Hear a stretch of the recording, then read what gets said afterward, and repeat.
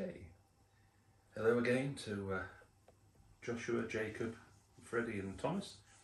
Another one of Storytime with Grandad, and this time we're going to have One Snowy Night by Nick Butterworth, part of his Percy the Park Keeper stories. And there's the book, if you can see that. So, here we go. It's cold in the park in winter, but Percy the park keeper doesn't mind. He puts on his warm coat and his big scarf and wears 2 pairs of woolly socks inside his Wellington boots. Percy likes to be outside in the fresh air. And in the middle of the park there is a little hut, and this is where Percy lives.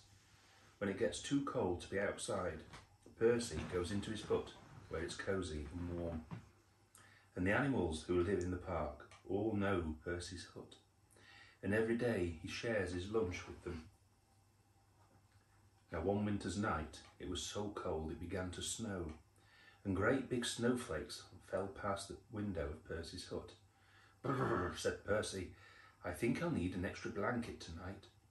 He made himself some hot cocoa and got ready for bed. Suddenly Percy heard a tapping sound, and there was somebody at the door. Now who can that be at this time of night, thought Percy, and he went to the door and looked out. But there he is before he goes to the door. Looking out of his window, as you see, it's a rather snowy night.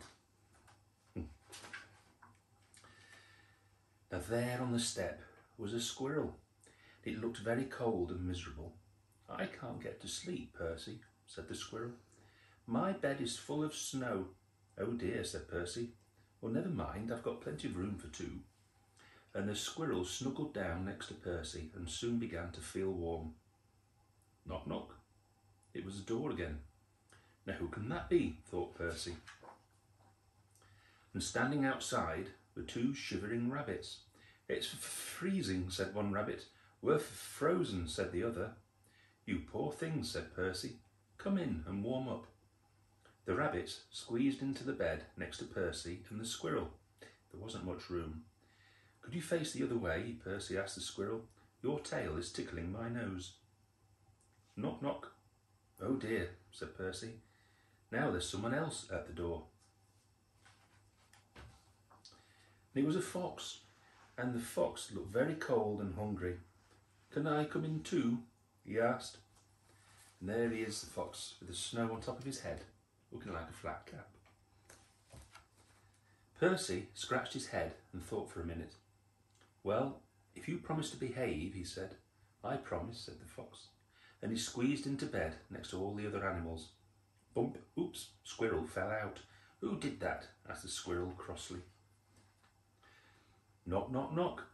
"Good gracious," said Percy, "it's the door again." This time Percy had quite a surprise.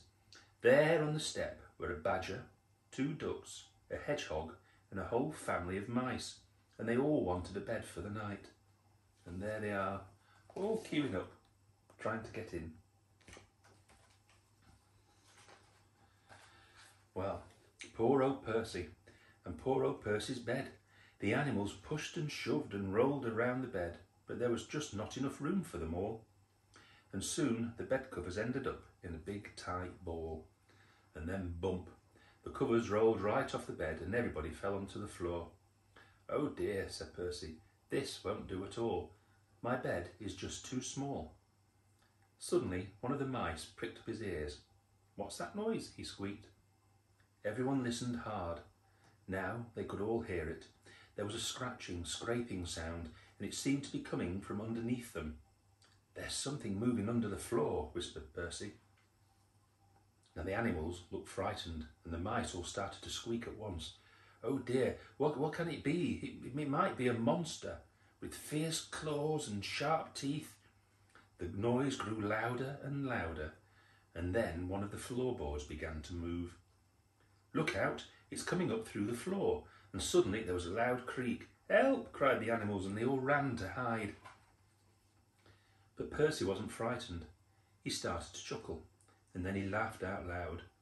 A small dark head was sticking up through the floorboards. "This isn't a monster," said Percy, "it's a mole." "I'm sorry to burst in like this," said the mole. "I knocked on the door, but nobody heard me." Percy helped the mole up through the hole in the floor. sat him in his hot water bottle to get warm, and put the floorboard back. "Well, it's all right, everyone," he called. "You can come out now."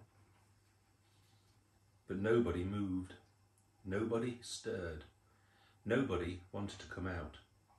The squirrel was tucked away in the pocket of Percy's dressing gown. The hedgehog was in his coat.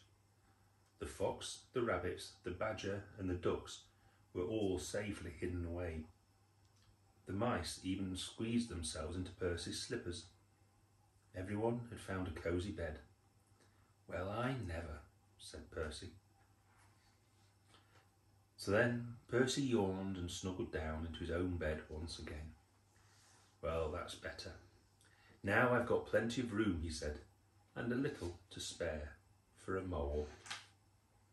And if we look on the picture here, you might see, I don't know if you can see all that, but all the animals all stuck away in different parts of Percy's bedroom, in his hut, in his drawers, in his gown, all nice and snug. And that is a story of one snowy night, Percy the park keeper.